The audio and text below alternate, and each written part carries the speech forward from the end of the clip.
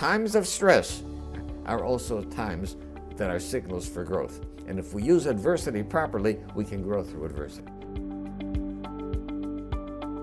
Make it a point to catch your children doing something right 3 times a day.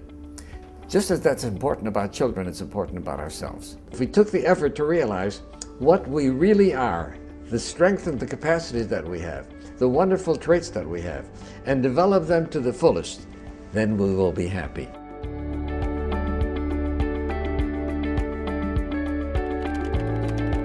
It's really appropriate that a learning center was set up in his memory, that people should be able to learn from him, incorporate into their lives who he was, what he stood for, to become a better people.